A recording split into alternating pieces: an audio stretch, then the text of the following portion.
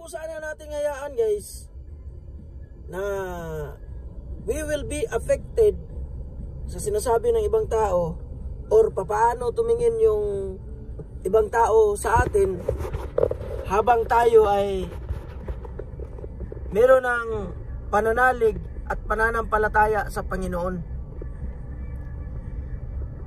Huwag tayo magpaapekto guys. Huwag tayo magpaapekto. Let us not be affected by people around us.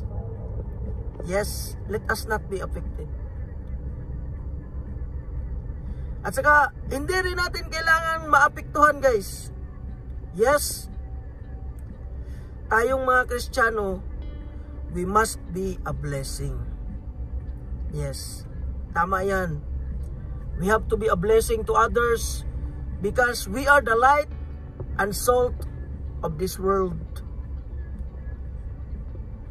Pero guys, hindi tayo dapat maapektuhan kung ano ang sinasabi ng ibang tao sa atin. No. Huwag tayong magpaapekto guys. Huwag tayong magpaapekto. Huwag tayong magpaapekto. Kasi hindi importante ang sinasabi ng ibang tao sa atin. Ang importante po is kung ano ang sinasabi ng Panginoon sa atin. Hindi po madali guys na magbago ang isang tao. Yes. Hindi po madali. Ang hirap magbago guys. Lalo na sa lahat na merong mga bumalik na sa Panginoon. Ang hirap talaga magbago. You know, it is not easy to be the light and salt of this world. Alam niyo mga kapatid,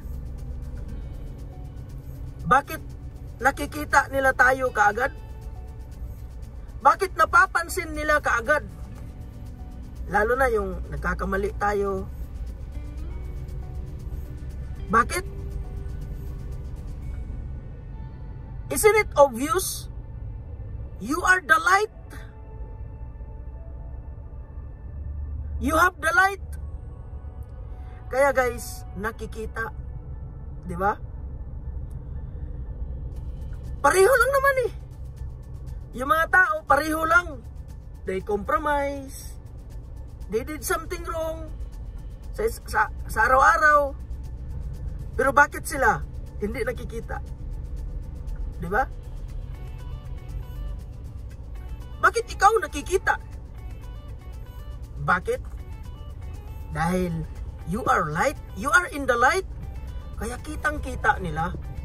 That is the evidence na you are on the right track. Di ba? You're on the right track. Yes! Dapat maging example po tayo. Maging example po tayo, guys. I agree to that. I want to be an example. Lalo na sa aking pagiging Kristiyano. I want to be an example.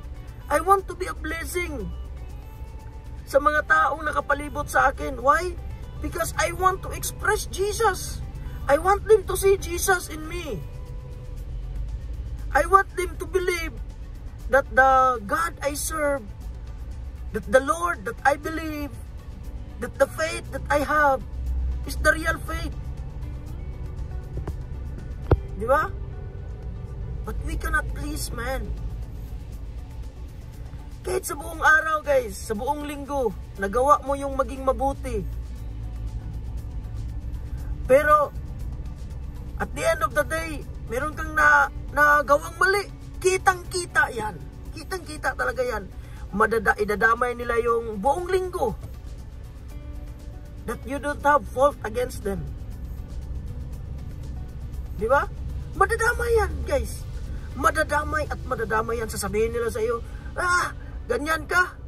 Oh, simba ka ng simba. Tapos, ganyan. Simba ka ng simba. Tapos, ganyan din pala. Nakikitang-kita nila, guys. Kitang-kita nila mga kapatid ko kay Kristo. Kitang-kita nila yan. Why? Because you are the light of this world. You are living in the light. That's why they saw you very clearly. Di ba? They will see us very clearly. Because we have the light, we are in the light. Bakit? May makikita ka ba? Kapag madilim? Wala, di ba? Wala ka makikita kapag madilim. But, if you are in the light, kitang-kita yan, guys. Uy, pangit pala to. Pangit pala to. Sa dilim, guys, hindi mo maklaro yan. Hindi mo maklaro yan.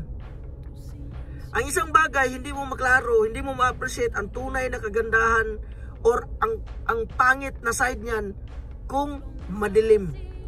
But, if maliwanag, ay, sabi ko sa inyo guys, klarong-klaro yan. Kitang-kita yan. Guys, you are on the right track. Kaya ginaganyan yung ibang Kristiyano. Ah, grabe siya magsalita. Parang hindi Kristiyano. Di ba? Nakikita kasi guys. Yes, we are working out to be as blessing to others as much as we can.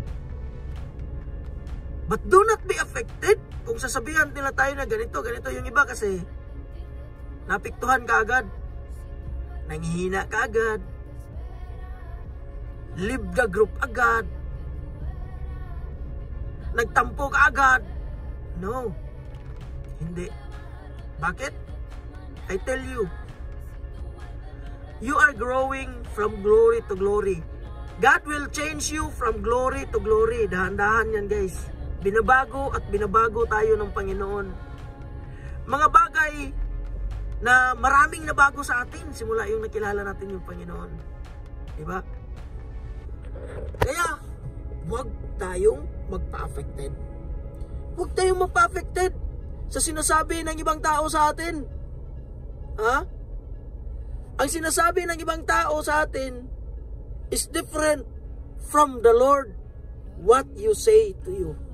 Ang sabi ng Panginoon, you are sons and daughters of God. Sa lahat ng mga naniniwala, He gave us the authority to become sons of God. O, diba? He gave us the authority to become sons of God. Sa lahat ng mga naniniwala. Naniniwala ka ba kay Jesus? You have the authority to become sons of God. Yun yung sinasabi ng Panginoon. Kaya guys, mga kapatid ko sa pananampalataya, wag tayong magpaapekto sa sinasabi ng ibang tao. Wag din tayong magpaapekto sa nakikita ng ibang tao sa atin. Kasi guys, you know, the way other people look at us is different how God look at us. Iba. Alam nyo, ikaw, ako, nakikita tayo ng Panginoon na mahalaga sa Kanya. Ang sinasabi ng ibang tao, sasabihin nila na, anong klaseng Kristiyano ka? O, di ba? Di ba? Anong klaseng Kristiyano ka? Sasabihin ng ibang tao yan. Pero ang mahalaga, you are my son, sabi ni Lord. Ang mahalaga, na I am your Savior, I am your Lord, I am with you, I will never leave you, nor forsake you. Yun po ang pinakamahalaga guys. Yun po ang palagi nating tatandaan. Kaya huwag tayong magpaapekto sa sinasabi ng iba. Kasi kung hindi tayo nakitaan ng mabuti sa ibang tao, guys, yung paglapit natin sa Panginoon, pagtanggap natin sa Panginoon bilang Diyos at tagapagligtas ng ating buhay, guys, nakikita yan ng Panginoon kung gaano ka kasinsero sa Kanya. Minsan kasi nawawala yung pagkasinsero natin dahil sa sinasabi ng ibang tao. Minsan nadi-discourage na tuloy tayo manalangin, magsimba, magbasa ng Biblia dahil sa sinasabi ng ibang tao. Guys, wag po natin pakinggan ang sinasabi ng ibang tao at wag natin kung ano yung nakikita nila sa atin. Tingin po tayo sa Panginoon. Mahal na mahal ka po ng Panginoon. Ikaw, ako, mahal na mahal tayo ng Panginoon. And it is the Lord's job to change us. The Lord will change us from glory to glory. Sa ayaw man natin at sa gusto guys, mababago at mababago yung buhay natin. Lalo na kapag tayo ay nagpapatuloy sa Panginoon. mababago at mababago ang buhay natin. Alam mo bakit? Kasi yun gusto ng Panginoon. It is not our life anymore. It is the life of Jesus in us. Lalabas at lalabas ang ugaling Kristo sa atin, sa ayaw at sa gusto natin, kapag tayo po ay magpapatuloy lang sa Kanya. Kaya guys, sa ulitin ko po, ang sinasabi ko, wag po tayong madiscourage, wag tayong magpaapekto sa sinasabi ng ibang tao, lalo na kapag naapektuhan na lalo na kapag natatamaan na yung faith natin. Wag po. Wag tayong mapapekto, magpatuloy tayo sa Panginoon, we will not stop hanggang sa pagbalik ng Panginoon. Amen? Salamat guys, sana may natutunan tayo at sana nakaka-encourage po ang sinasabi ko para sa ating lahat. Para sa ating lahat po yun guys. Para sa ating lahat. We are changing from glory to glory. God bless and thank you for tuning in to this channel. Guys, pa-share po. If you find this video very helpful, encouraging, pa-share po ng video na ito. Maraming salamat and God bless.